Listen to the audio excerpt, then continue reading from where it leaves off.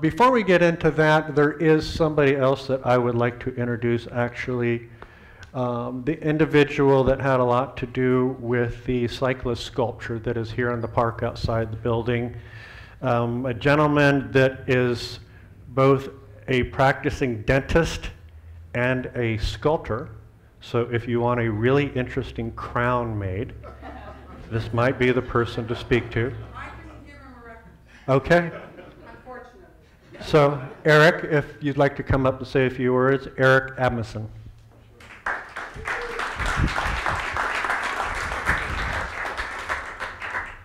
I'm Eric Admundson.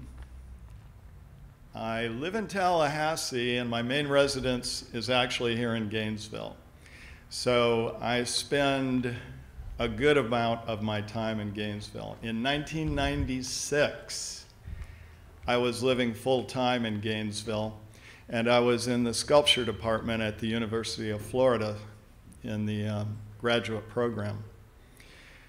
I was working with sustainable materials with a fellow who became my best friend, and his name is Brad Guy. Brad approached me one day and said that Linda Kreider had come up to him and asked him about the possibilities of creating a memorial for the people that were killed and injured in a very serious bike crash the day after Christmas in '96. And we just were like, oh my God, that's huge, and that's terrible, et cetera, et cetera. We had a meeting with Linda, and she was the inspiration for the bicycle memorial, bicycle safety memorial. Working with rammed earth was what I was doing at the time, and researching the material as a sustainable building material.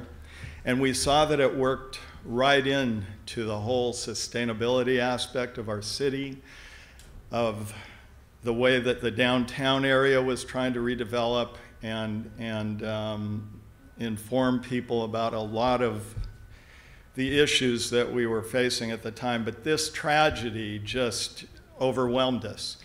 And we tried to find a way that was going to involve the people in the community, because artists who consider memorial, or the whole aspect of memorial, realize that the community involvement of people in the project is the most important aspect of keeping the memorial effort alive.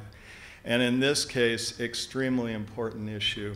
We had two very high-profile cycling advocates killed, Doug Hill and Margaret Renault. Very emotional issue, as you can tell, and I don't get this way that often when I'm speaking. But the whole process of getting the folks to allow us to take their bikes and put them into these rammed earth monoliths, and then taking the soils, mixing them with the people of the community here. Over 100 people helped us, mixing soils by hand, loading them into these monoliths that we rammed into. It was amazing, and still retains an intense emotional level. I think artists are supposed to relate to emotional and creative aspects of a community. This was a prototypical project involving the situation, and it remains to be so. And the fact that it's still alive is most intriguing. I think Margaret and Doug were an amazing loss, and need to be remembered and inspire us continually. The other people involved were injured, and amazingly, you know, this project lives on in a lot of ways. My best friend, Brad Guy, who was with me at the time when we met with Linda Kreider, was a co-designer of this project and worked on it tirelessly. He ended up marrying one of the injured people in the accident, Lori Trilsey. We didn't even know Lori at the time. I married her best friend later, you know, Sherry Admundson, who's sitting here also. And in that way, a lot of us still remain very connected to this project, as the community does, as all of you do. I want to say something. Linda gave me a paper a long time ago about the making of a bicycle-friendly city by Kermit Sigmund. Our prototype for this project was a memorial on campus that's right between the Architecture College and the Math College. Kermit Sigmund, who was one of the earliest promoters of cycling in this city and a tireless advocate,